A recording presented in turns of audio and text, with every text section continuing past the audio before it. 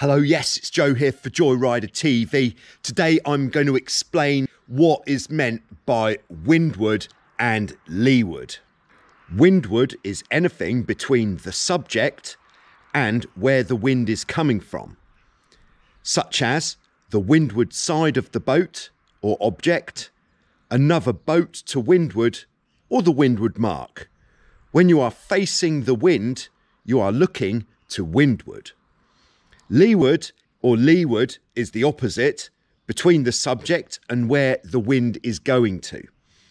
Another boat to leeward, the leeward mark. With your back to the wind, you are looking to leeward. Thanks very much. I hope that was helpful. Subscribe to Joyrider TV if you're into a bit of sailing, and I'll be back soon with some more.